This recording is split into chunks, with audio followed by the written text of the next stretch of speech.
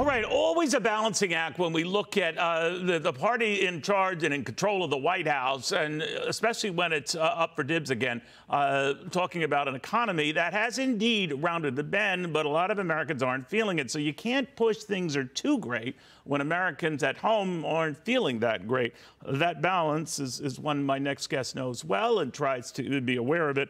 I'm talking about the Democratic governor of the beautiful state of Connecticut, Ned Lamont. Governor, good to see you again.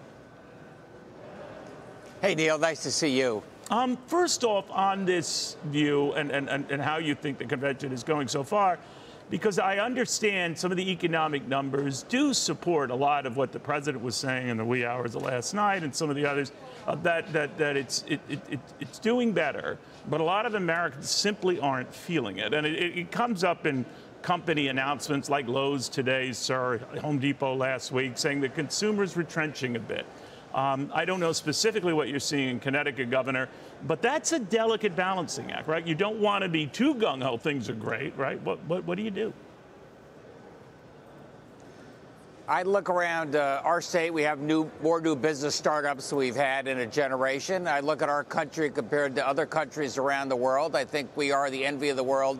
But, Neil, to your bigger point, I've got families in New Britain who used to work at Stanley Black & Decker, and they used to have a really good middle-class job, and maybe those jobs went overseas, and their sons are now working at a Stop and Shop or something. So there is a disconnect there. We got to make sure that everybody's included in our prosperity.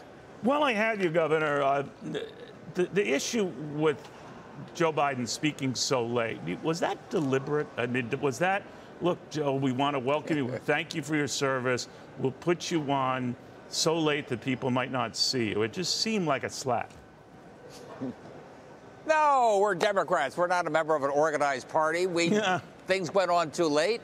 Maybe they were saying, hey, everybody says he's a 9 to 4 president. Look at him. He's at midnight East Coast time. Why not cancel some of the other guys who were speaking before him? Like when I heard they were promoting Senator Coons, who's a wonderful human being, a wonderful senator, you would start cutting in the schedule, right, to allow time for Joe Biden, who made all of this happen with Kamala Harris to be your party standard bearer. But no, they stuck to that schedule and pushed old Joe later and later and later. What do you think?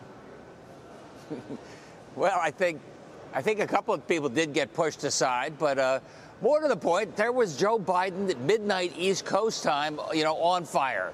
And there was a lot of love in that room. This was a thank you, Joe night, and he had a good story to tell. He did.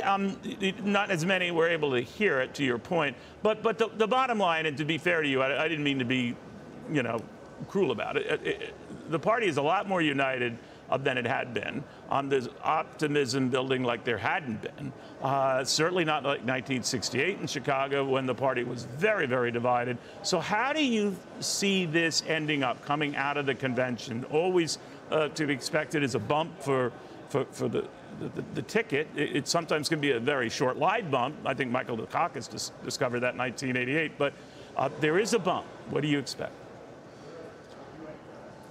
I think the party is as unified as I've seen it, and I've been around for quite a while. Kamala and Tim Walz, the governors love Tim Walz. We worked with him quite a bit.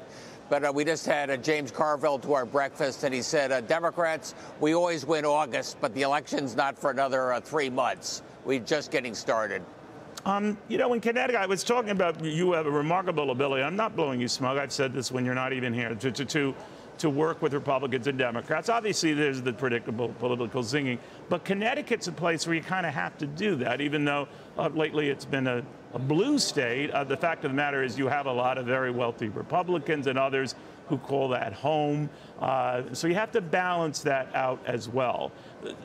It isn't done so easily in other states. And nationally, we're as polarized as ever. Do you think any of that changes? I like the way we work together in Connecticut. Let's face it, our federal delegation is very Democratic based on some big national issues we care about. At the state level, we've had Republican governors as often as we've had Democratic governors this last generation or so. And my job is, look, I come out of business, so I'm a different type of Democrat, and I work very hard to make sure both sides of the aisle. Our last budget was almost unanimous. I felt pretty good about that. Well, I think the difference was you do come out of business. And I always think it's a requirement for Republicans or Democrats, especially if they ascend to the level like you, a governor of a big state, to have that background. Most don't, and it can be scary what happens as a result, on the left or right. I want more people coming out of business to get in the legislature, get into public service. We got a fair number of lawyers and advocates and the such there. It just brings a little balance to what we're all trying to do. Yeah, you got to watch the lawyers who also have a background in business because, man, that can be scary. But we'll see. Governor, that's another conversation for another time. Very good seeing you again.